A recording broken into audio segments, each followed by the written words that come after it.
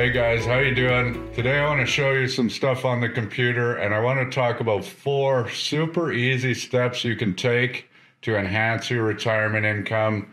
And please keep in mind, I know a lot of people that watch these videos are close to retirement, but this is for people that are still in that accumulation stage. The part of like preparing for retirement is pretty easy part of the financial plan. I'm going to talk about 4 different steps you can take. 2 of them are going to guaranteed enhance your retirement income, and the other 2 are likely going to improve your retirement income. But there's no guarantees with them, and I'll talk about them. There's sometimes more to financial planning when you're in this stage. Of course, you might need some insurance protection, you might need some help with budgeting, you might have other scenarios, but this is like simple. A single guy makes $80,000 a year, lives in Alberta, makes $4,800 after tax, has a $1,500 a month mortgage payment, and they have $50,000 starting in their RSP, and they're going to be putting in $600 a month until they retire.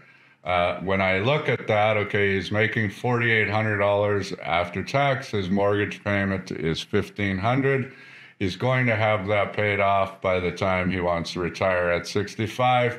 So if you're just working apples to apples, then what he should want in retirement after tax is $3,300 per month after tax to fund his lifestyle. He's working enough. I'm going to assume that he's going to get full CPP at 65. He's Canadian. He's going to get full OAS at 65. We're not talking about the drawdown strategy that this guy needs to implement when he's 40 years old. It doesn't matter. Things are going to change. Life is going to change. A whole bunch of different things are going to happen. Obviously, none of this works in a straight line. So we have the situation. The other part of this situation is that we know that he's invested his $50,000 RSP in a balanced fund, and he's paying 2.3% in fees each year. That's his MER. So that's what's going on in the base situation. This guy's name today is Tyler Durden, and let's check and see what his results are. So this is his base plan, saving $600 a month into his RSP. He's got the 50 grand. Is he going to be able to retire with that income?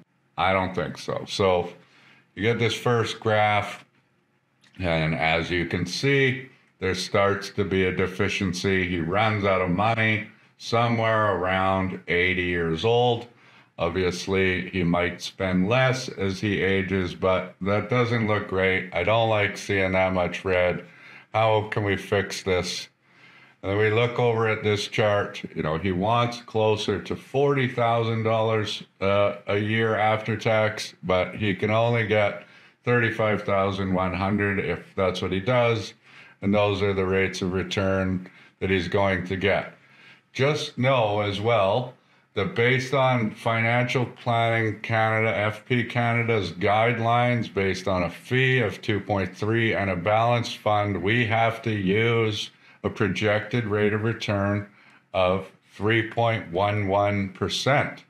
That doesn't mean that he's going to get 3.11. He certainly could get more, which would help him, but he's not going to have enough money in this case, and those fees are pretty high for what he's getting. So obviously we're going to talk about reducing those. The first thing that I would do, and this is my favorite thing for people to do, I tell everybody that's in saving mode to do this, that's utilizing their RSP, is to say, you're going to get a tax refund in Alberta based on your income, based on contributing $7,200 a year of 30.5%. which is going to be, what is that, $2,196 per year. So what I want you to do is immediately put that into your TFSA. I like to call that the exponentializer, a word I made up like 8 years ago, and it really never caught on. So that was unfortunate for me, but I'm still going to fight for the exponentializer. Let's see what just putting the refund into the TFSA is going to do, how much improvement we're going to get. All right, last red. All right, is really close. He can delay retirement to 66 and make this work. If he gets 3.93% of a rate of return, he's going to be golden. You know, so he's close. This is getting close. You know, maybe comes into money, saves a little bit better, has a few good years on the market, whatever, that will take him over it. But, you know, we got to pretend that things work in a straight line, which they obviously don't. Now, the next one is something that I don't really talk about this enough, but it's huge, and this will enhance everything, is I know this is really hard right now because inflation and your wage inflation isn't going up. So you actually have less at the end of the month right now compared to what you used to, where your wage would go up with inflation and, you know, you'd have a little bit more. So if what you do is, say you're making $80,000 a year and you get a 2% raise every year for inflation, what I want you to do is just increase your RSP contributions by 2%. So instead of 600, now it's 612, and so on and so forth. So if we start doing that and increasing these with inflation, this should take him over the thing. Well, not quite. Didn't quite get him, but super close. He's $500 potentially a month under what his goal was. You know, he only needs a required rate of return of 3.28. You work an extra few months, he'll do it. And he's, you know, 20,000 short of what he needs at retirement in order to make this work. So that's super close. And now the next one is not guaranteed, but obviously it's pretty likely that you're going to long-term improve your rates of return if you're not paying 2.3%. It is very easy for any Canadian to go and find a financial institution that can build good portfolios for a fraction of that. As you can see here, you don't need a whole lot of hand-holding or help with this financial plan.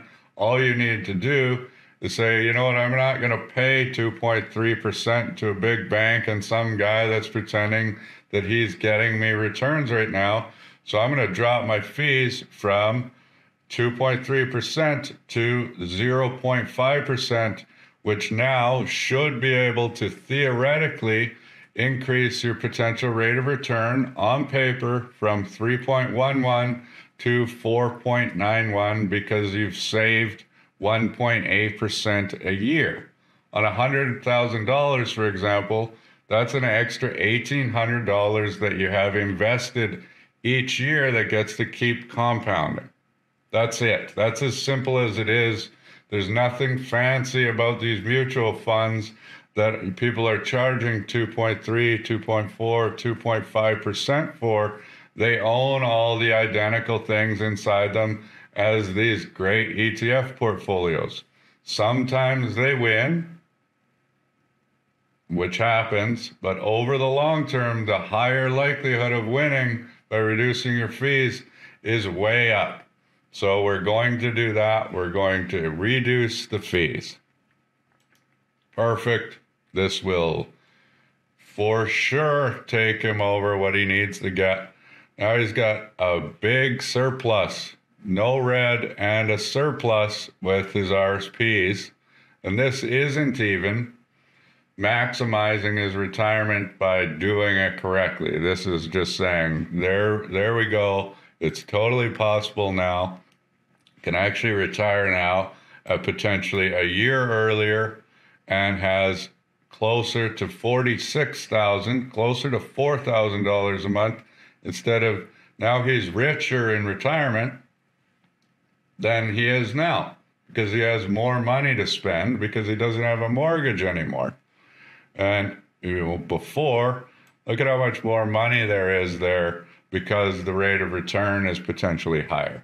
The only way you can try and get a higher rate of return without gambling basically is to reduce your fees and do what I'm going to talk about as the next and last step.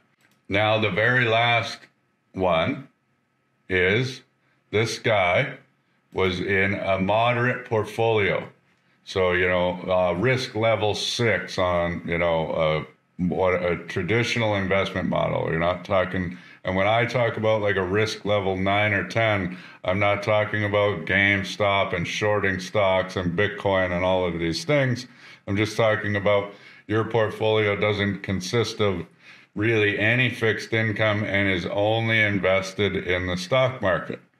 So he has 25 years to invest, and basically never in history over the course of 25 years has it worked out that investing in more stocks has lost to having a more balanced portfolio.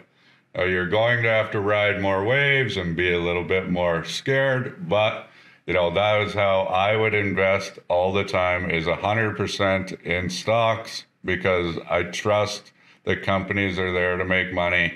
I'm not worried about fluctuations. I'm young.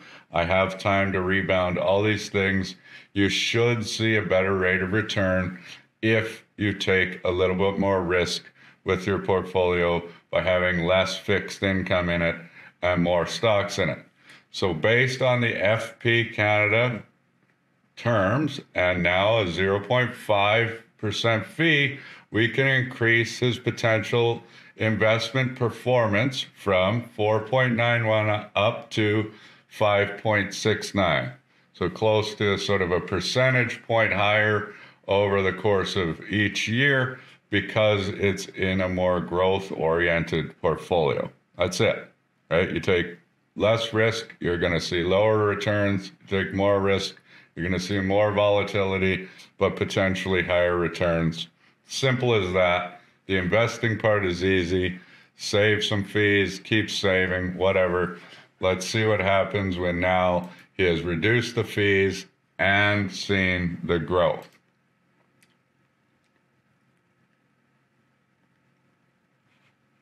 There we go, still in the plus.